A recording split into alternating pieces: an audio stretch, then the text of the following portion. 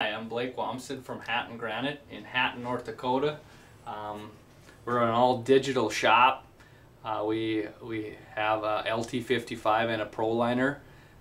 For what we do, we've found that the LT55's more accurate, software's quite a bit easier to use. The layout purposes, the shop drawings, and being able to view the photos that the LT55 is taken right at the job site is a big plus.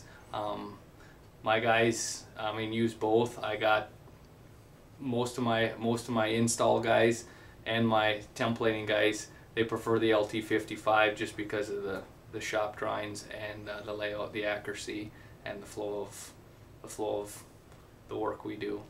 So overall, 2 thumbs up for the LT55.